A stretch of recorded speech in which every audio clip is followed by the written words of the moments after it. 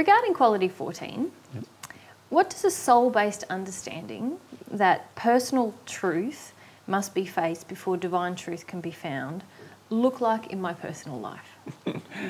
Well, firstly, I'd be always seeking to know what's really going on inside of myself.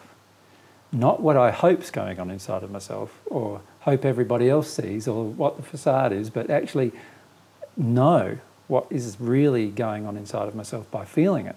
Mm-hmm. I would not avoid that process of feeling what's going on inside of myself. I would want to know more about myself. Whether somebody who's in a better condition of love than I can tell me, that'd be fantastic. I would actually look forward to them telling me rather than trying to avoid what they say. Yeah. I would allow the law of attraction to expose to me through the law what my real condition is. So instead of ignoring what happened today, I'd be looking at what happened today. You know, what does this show me about my soul that's out of harmony with God's truth, that's out of harmony with God's love?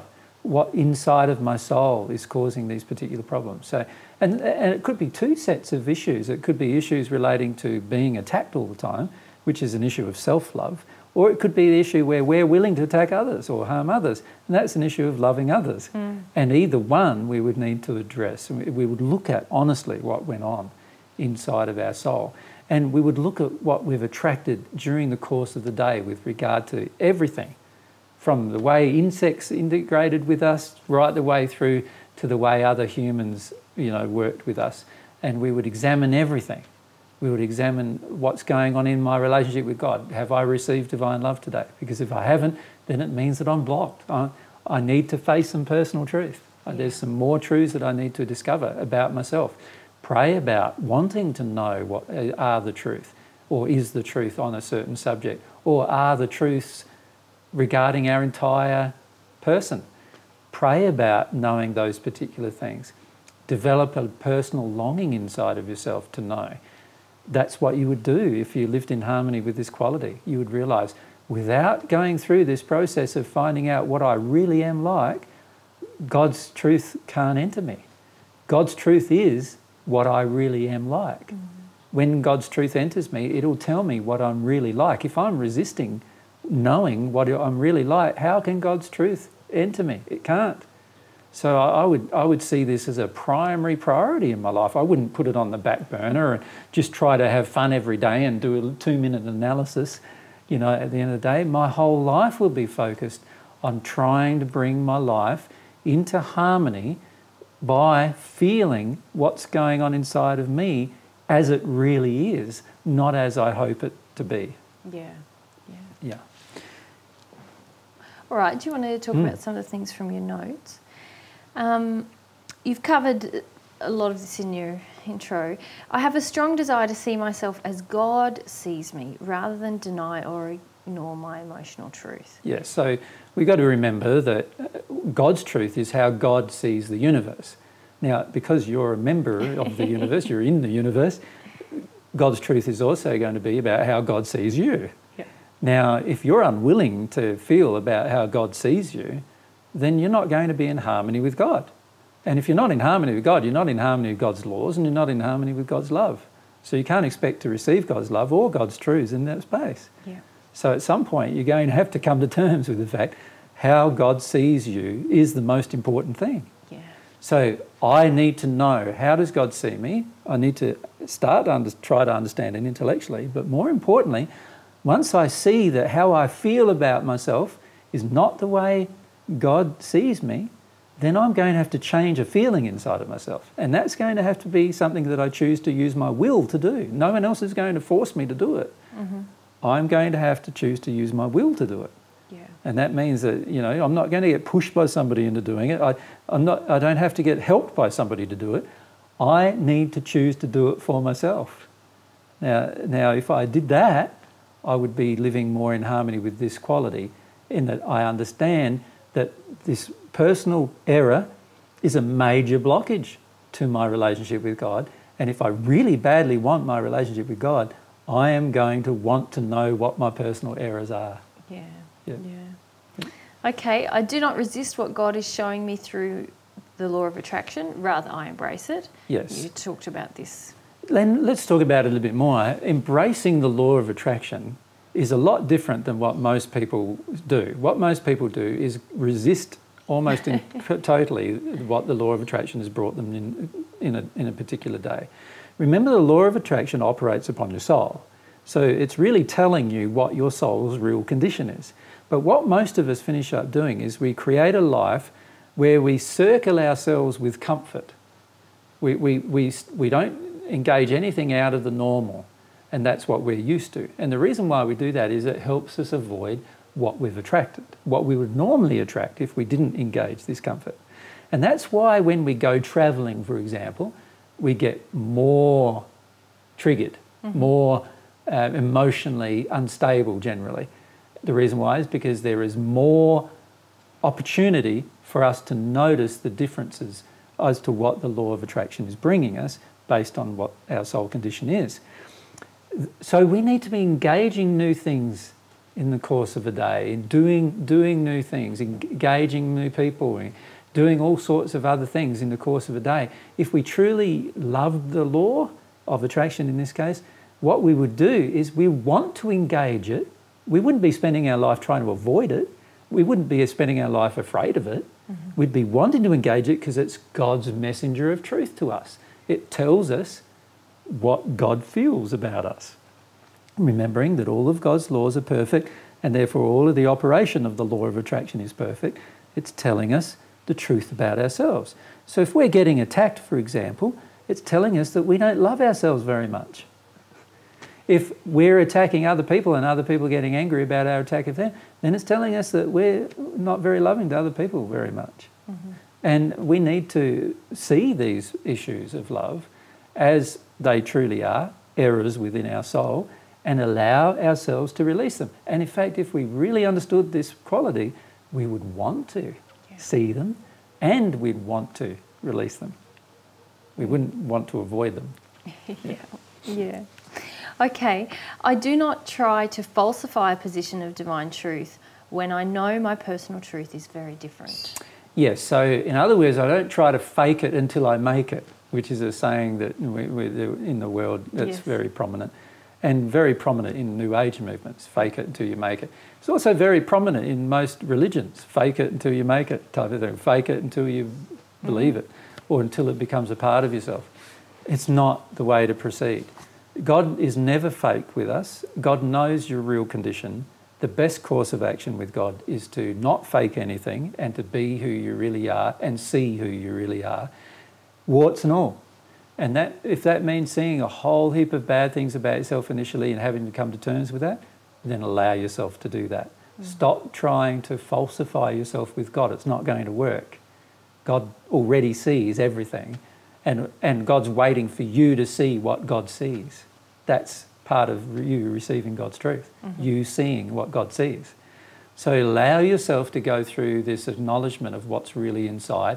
Allow yourself to see what God is seeing inside of you. Now, God sees a lot of good things that you can't see, and God sees also a lot of things that are not very nice that you think are fine. That's the reality. So God sees positive things about you that you think are negative, and God sees negative things about you that you think are positive. And you're going to have to change on both positions if you're going to become in harmony with God's truth. Yeah. Okay, I do not try to hide from myself or others my true desires, even when they are unloving. Yes, so in other words, I allow myself to go, wow, I really don't like that person. And I don't hide that from myself. I don't try to make out that I do like them. I go, yeah, I don't like them. Let me feel why I don't like them. What's going on inside of me that causes me to not like them? What's the emotion that's driving me? What's my personal error that's inside of me that causes me to hate my brother or dislike my brother or not enjoy their company or whatever it is? What's going on inside of me? When I'm truly in harmony with this quality of facing personal truth, I'm going, wow, that's true. I feel like that about that person. Wow, that's not very loving, but it's not a judgment of myself. I've got to go, okay, I'm not very loving there. What do I want to do about it? Do I want to feel the reason why I'm not very loving? Or do I want to ignore this and just make out that I'm fine? Yeah. Now, as soon as you choose to ignore, you've got to understand the ramifications. You choose to ignore, you can't receive divine love anymore, and you won't receive divine truth anymore until you choose to acknowledge. That's the way God's laws work with regard to the human soul and truth and love. So when I'm choosing to ignore what I really am inside, I am automatically blocking the flow of love and truth from God into my soul. And I've got to see that rather than try to make out that everything's fine. And the best way to see that is look at your life today and then look at your life 2 or 3 or 4 years ago and ask yourself, have I really changed? Do I feel differently? Do I feel more loving? Am I treating people more loving? Do I feel more positive? Am I treating people more positively? Do I feel more desire for truth? Am I longing for truth more? Do I feel more desire for God's love? Am I longing for God's love more? And have an honest assessment of yourself today and yourself 4 years ago. How much time do you spend, doing those particular things? And most people will find that 4 years ago and today there's very little difference, aside from their location, perhaps, or the person they're with, or whatever. But aside from that, there are usually many of the same feelings inside of the soul as there was 4 years ago. Now, if that's the case, it means that during that 4-year period of time, you have not faced much personal truth. You have been unwilling to face personal truth.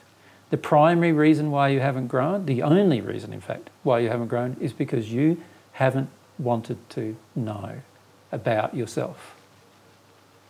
So stop that. Stop not wanting to know, and start wanting to know. Start absorbing the truth about yourself. Yeah. God's got plenty of things in the universe telling you the truth about yourself. Minute by minute. Minute by minute. Yeah. Presumably, in that what you're saying about not hiding yourself or your real feelings, presumably there's sort of 3 conditions we can be in. One is the facade and really wanting to hide that from everyone and ourselves. The second is sort of what you referred to, which is acknowledging it and taking responsibility for it. Feeling your injured self, yeah, but wanting to still be your injured self. A lot of people stay in that place. Okay, that's the one I was getting to. Yeah, see, I feel like there's the facade, which is not even wanting to know what you really feel, right? Yep. Making out that you're someone different than you really are. Yep. So that's always going to be a problem. But then there's a second thing where you're actually feeling your injuries, but not wanting to actually do anything about them. Not wanting to change, not wanting to grow in love, in fact, you want to rebel, in that place a lot of times. To me, that's feeling the injured self without any desire to become more loving. Yeah, and I suppose I see people being quite abusive in that state because Very abusive, they abuse the principle of truthfulness and say, well, no, I've given up my facade. This is how I am right now. Yeah, I'm just a bitch and I don't care. You've got to put up with it. And that's very unloving. In fact, what you're doing is more damage to your soul in that place. And telling people truth. Yeah, going around saying, you're this and you're that, you're this, you're that, and not even examining truthfully your own personal motive for doing so, which most of the time is to pull them down so that you feel better about yourself, right? Yeah. So, the reality is you're not being very honest about yourself in that place, really. You're still in a facade in some ways. Yes. You're not really feeling your own causal emotion. So most people start being honest about their causal emotion, but still choose to not feel it. To truly be honest about your own emotion inside of you, you have to feel it. Yeah. So a lot of people who have a facade and then they get out of their facade and start to see what they feel, like they start to feel what they feel, but they have no desire to truly feel it. They have a desire to rebel against it and, get angry with the world and all that stuff. That's improvement over a facade, but it's not more loving, right? The reality is you're now in a destructive phase, and if you continue on your path of destruction, your soul's going to get even darker if you stay in that destructive phase. So that's not very helpful for the development of your soul or progress in love. You need to get out of that and go into this willingness, a desire to feel your true self. That's a desire to feel your injured self, your true injuries, without blaming anyone else, without projecting it on other people, without damaging other people with it. That place, very few people have reached at this point. Yeah, and perhaps it's for another discussion, but I feel there's a lot of blockages and things people come up against in moving to that ultimate third state, which is really facing personal truth, which is humility. I don't feel that's the ultimate state. The ultimate state is the fourth state, which is coming to see yourself as God sees you completely without any injuries. Of course. That's the real state that we were created in, the state that we can grow towards, and the state that we can become at one with God in. Yeah. So that's where we're headed. But you can't go to that state without, by jumping some of the others, generally. Yeah. Yeah. So of course, I do feel you can jump the state where you feel the injuries and then go, stuff the world, I'm just going to stay in these injuries. You can certainly jump that state. That's just an exercise of your will. Yeah, I'd like to talk to you sometime about that, because I often see people in that second state without seemingly any sense of morality or ethics. I agree. Which is a huge problem if they ever want to become more loving. Yeah. Or on the other hand, where I suffer is where I see that and then I judge myself. Yeah, which is also not ethical. No, because I'm treating myself badly. Well, not just because of that. The majority of people have errors within them because of somebody else doing something to them. There's only two reasons why we have errors within them generally. One is that we've made choices that are out of harmony with love, or two, that other people have made choices towards us that are out of harmony with love. Now, for the majority of us, we have a mixture of those things. So if you judge yourself, you're not always honouring the second thing, which is that other people may have damaged many of the things that are now damaged within you. And you're not being truthful about that. So that's not ethical either. To be ethical, you've got to be balanced right across the board. That means that I am responsible for only the things I chose to do out of harmony with love. Other people are responsible for what they chose to do out of harmony with love towards me. I am responsible for feeling all of my emotions. I need to choose to feel both sets of emotions. So, these are the things we need to understand if we're truly going to be facing our personal truth. Yeah. Okay. I have a willingness to be humble at all times, seeing that my personal truth is often not loving. Yes. So humility, remember, is this, firstly, the ability to feel all of your own emotions, whether they're loving or unloving. Secondly, humility allows you to examine yourself honestly as God sees you. So it's a desire to examine yourself as God sees you.